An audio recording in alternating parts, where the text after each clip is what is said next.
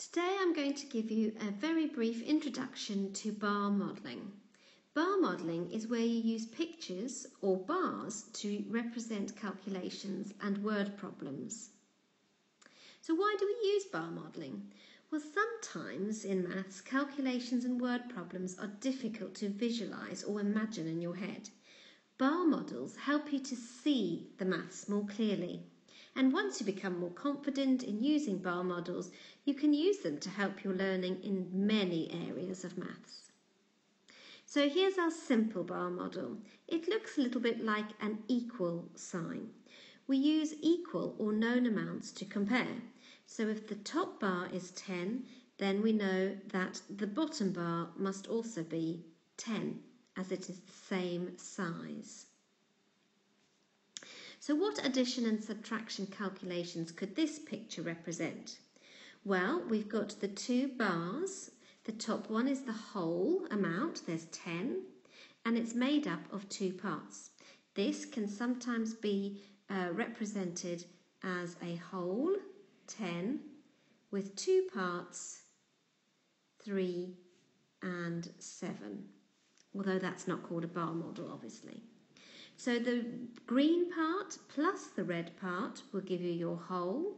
3 plus 7 equals 10. Or you can swap those the other way around. Red part plus the green part equals 10. Part plus part equals whole. Or you might only have the whole number and one of the parts, and in that case you'll need to do a takeaway. The whole blue take away either the green or the red will leave the opposite part. We've always got to look for the missing part. To solve a problem, you just need to know two of the three numbers. So looking at the first one, we've got two parts, so we have to add the two parts to find out our whole, and we can see from the 5 add 5, that will equal 10. Or we've got two parts in the next one. We have 120 over here and we've got 36 over here. Well, that one we'll need to do a takeaway calculation. So I can't do that in my head, so I need to write down 120 take away 36 and work it out in that way.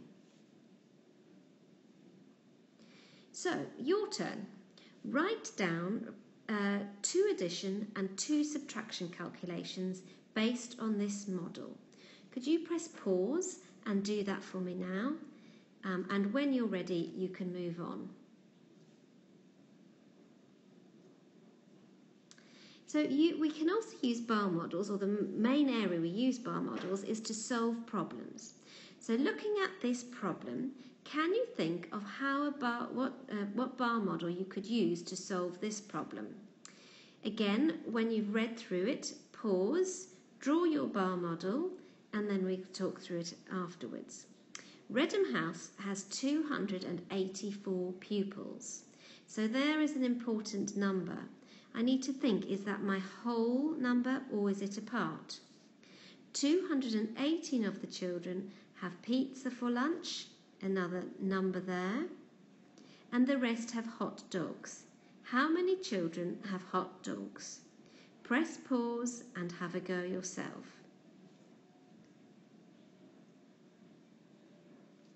So here is the bar model that I ended up. We need to label our bar models so that we can understand it. So there were 284 pupils in total. That gives us our whole number. 218 of them had pizza. And that leaves our question mark over here to find out how many had hot dogs. Now, because we've got a whole number over here and a one part, we know that it's going to be a takeaway calculation. So 284 take away 218.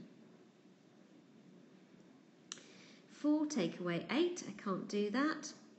So I'll need to go and regroup my tens. 14 take away 8 is 6. 7 take away 1 is 6. And 2 take away 2 is 0.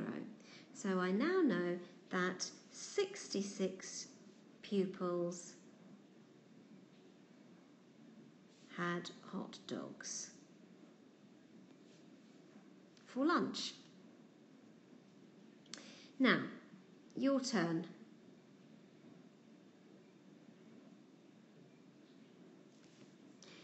Jenny went on a shopping spree with her birthday money. She spent £297 on clothes and £95 on a new computer game. How much did she spend in total? Remember, you need to draw your two rectangles showing your part whole. You need to write the numbers down that you know and label them. Do you know the whole number already? Or do you know any of the parts? What calculation are you going to do, add or take away? Press pause, draw your model, and when you're ready, try the next one. So, this is what I drew. It says, Jenny went on a shopping spree with her birthday money.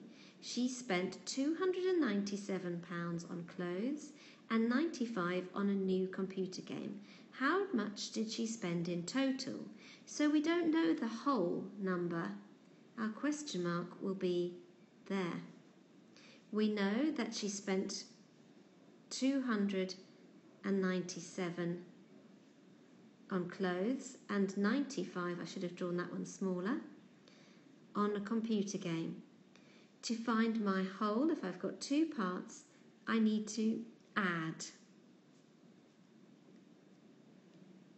Again, once you've read the problem, press pause and have a go yourself. And once you've had your go, then have a look and see what I've done. A lorry driver was on a 532-mile journey.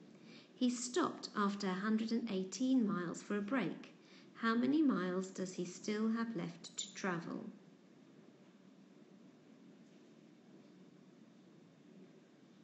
So, if I squeeze mine in here, okay, I know that he was on a 532-mile journey. So that would give me my whole number over here. Then we know that he has already travelled 118. So I need to find out how much he still has to travel. So I'll do a takeaway calculation. 532 take away 118. Can't do the first one, so I regroup my tens. 12 take away 8 is 4. 2 take away 1 is 1. And 5 take away 1 is 4. So here's an opportunity for those of you who are feeling confident, or for those of you who are just interested in stretching your minds. Using your knowledge of bar models, make up a problem to go with this one. I look forward to reading them. So as a quick summary, when doing bar models, we need to draw your rectangles to show part whole.